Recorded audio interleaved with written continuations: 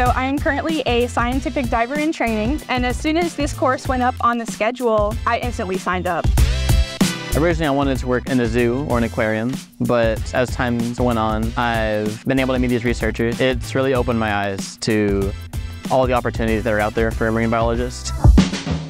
Today, we are out here at the university pool, and what we have is our scientific diver students who have been training and learning more about how to do science underwater on scuba. And during this course, we are training them of how to do long-term monitoring work of coral reefs. So the idea behind this course is we want to train our divers on a real-life scenario that they would do if they actually got a job in marine science. These are standards that are done by our National Coral Reef program. The course material itself has taught me what specifically needs to be done in order to survey and document coral in the wild, and what it takes to standardize that data so that everybody everywhere does it the same way.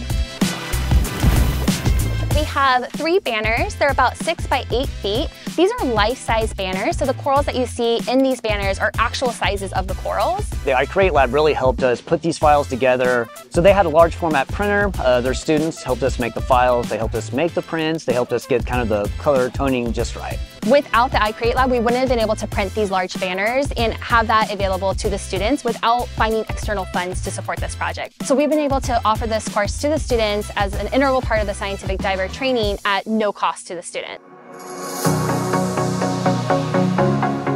So the nice thing about doing this here on campus is that we have them in the pool, they can see, and it's a controlled environment where they feel comfortable, and we can load them up with tasks that they would usually encounter if they were doing these surveys on a research vessel with some of our partners. It is a very, very rewarding experience because this is usually the part of their job that they love the most is getting to actually get in the water, right?